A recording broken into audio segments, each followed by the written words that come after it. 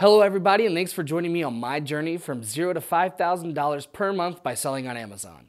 On today's episode, we're going to walk through the process of opening a new Amazon account. I opened my own account just a little while ago, and I wanted to share what I've learned in the process. Let's get started.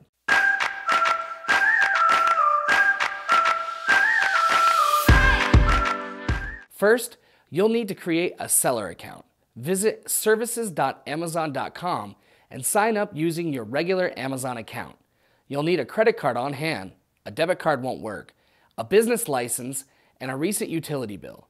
Amazon may not ask you to verify all of these items, but it's best to be prepared. Next, we're going to fill out our business information. Amazon wants to know all the basics: your name, address, phone number, etc. They want to know you're a legitimate business, not a scammer or money launderer. Every seller must have a valid credit card and bank account on file. The card is kept on file in case you have a negative account balance. Don't put in a debit card or prepaid gift card though, as Amazon occasionally runs these cards to validate them and will freeze your account balance if they find a card that's not in compliance with their terms of service. The bank account is how Amazon pays you. Next, Amazon will ask you for some tax information. You can sell as an individual by plugging in your name and social security number. However, most sellers are a business, meaning an LLC or a corporation. To register as a business, make sure you have your tax ID on hand.